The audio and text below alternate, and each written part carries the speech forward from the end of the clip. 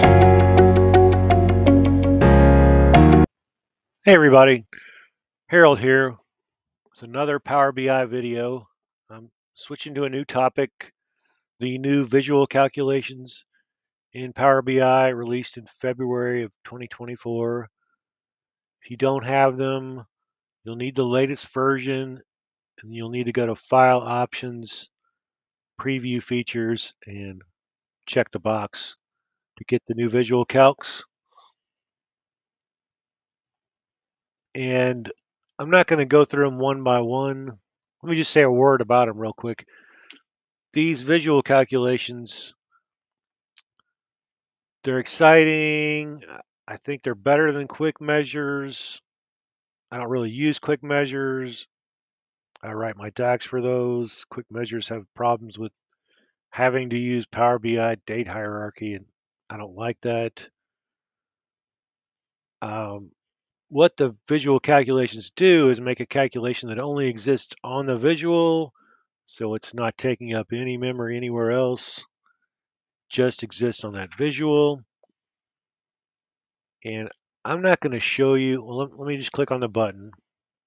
I have two tables here, one with date and total sales, one with subcategory and total sales. These are from the sample Superstore database, widely available on Kaggle. I'll put a link in my description. So I choose one. New calculation is now not grayed out, available in my ribbon. Click on it, opens a new window outside of the report, allows you to do certain calculations. Now, the great thing about this is they're canned calculations, and I'll show you those. I'm going to do one. We'll say running sum, and it pretty much writes the DAX for you. You fill in the field. I'll say total sales. Check, commit, and now you've got running sum of total sales. Let's do another one real quick. Back to report. New calculation on my next table. I'm going to do a percent of grand total. So I want and it writes the DAX for you. It's dividing total sales, then using a collapse with all to remove filters, to give you like all sales, calculate all sales. So I want to do total sales. And you do have to give it one more argument, which is the axis. In this case, we just type rows.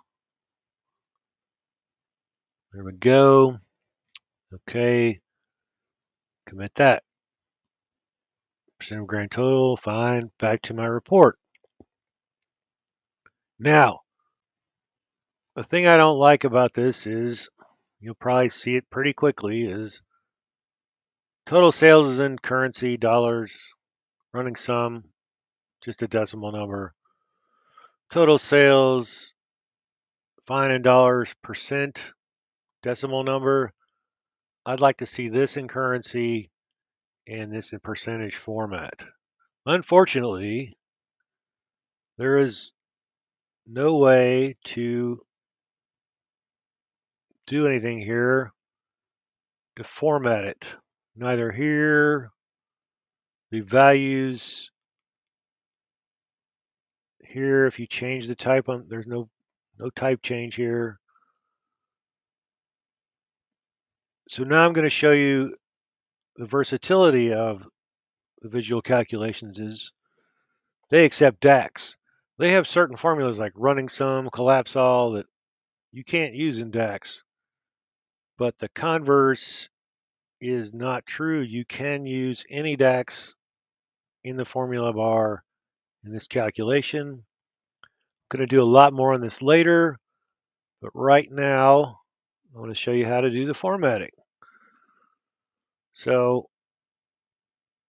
back to my report, choose my first visual. Down here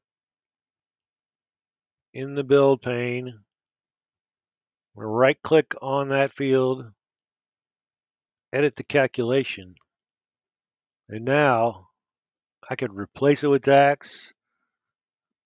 Like I said, I'll do more of that in the future. I'm going to format it with DAX. So format, running sum total sales. Well, the second argument of format is type. So we're going to use currency.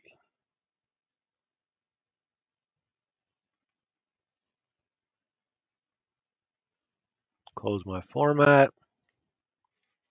Commit my measure. Now that's looking a lot better.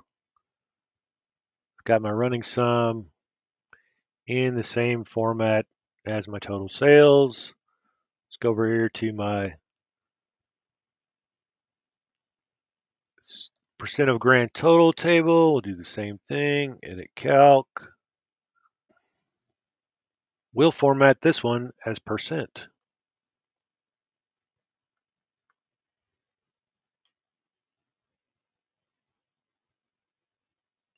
There you go. Back to my visual.